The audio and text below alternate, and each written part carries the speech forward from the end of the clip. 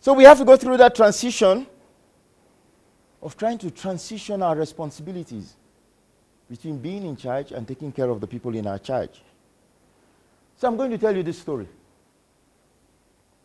I know a guy who worked for a hotel called Four Seasons.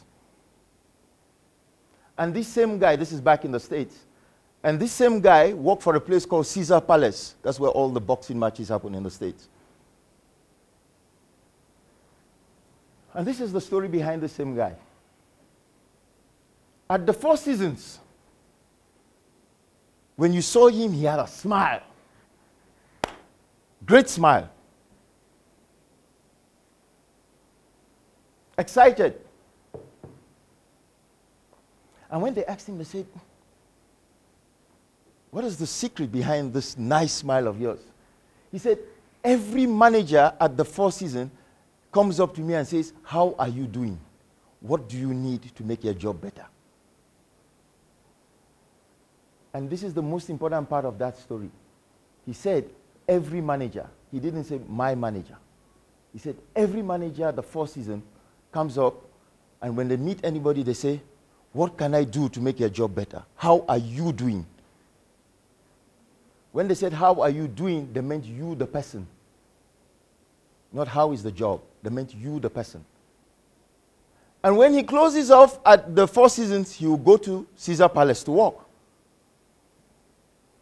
At Caesar Palace, the rules were different. The rules at Caesar Palace was to find out the mistakes that you made.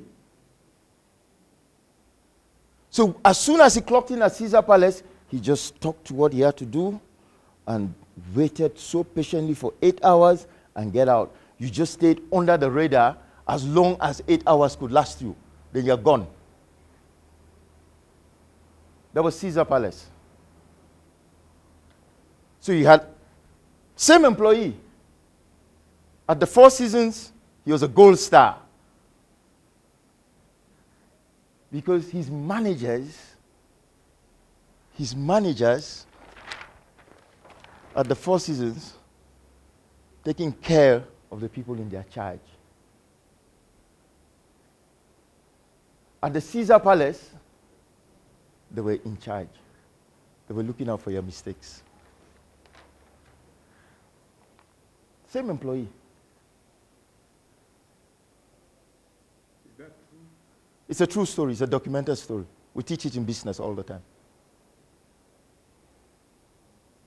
That's why I'm bringing it to you, because you're a leader, man.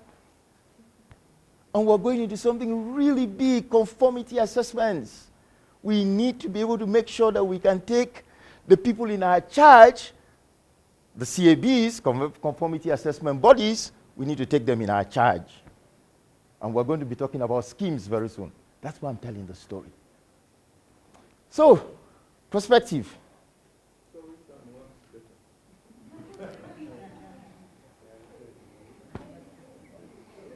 I just know one thing, that when the guy was at the Four Seasons, every guest who looked at him wanted to come back.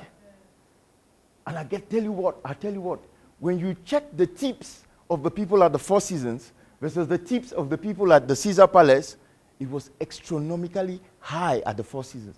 Because the guests were so excited. The guy gave you a coffee and he said to you, sugar or cream, sir? At the Four Seasons, he put the tea in front of you and he walked away and he said, hey, I don't have sugar.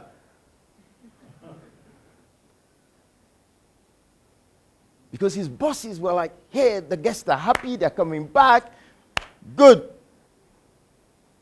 He took good care of the people in his charge. Now, it was not it was the management of the Four Seasons. So remember. You're not in charge, you are responsible for those in your charge. What does that mean? This is the painful part about being responsible for those in your charge. It means that at the end of the year, when they say that this year you did wonderful in sales, sales went up, great. As the leader, you're going to show up, and you're not going to say you led a wonderful group. You're going to say, I have a wonderful team in sales. You're going to give them the credit.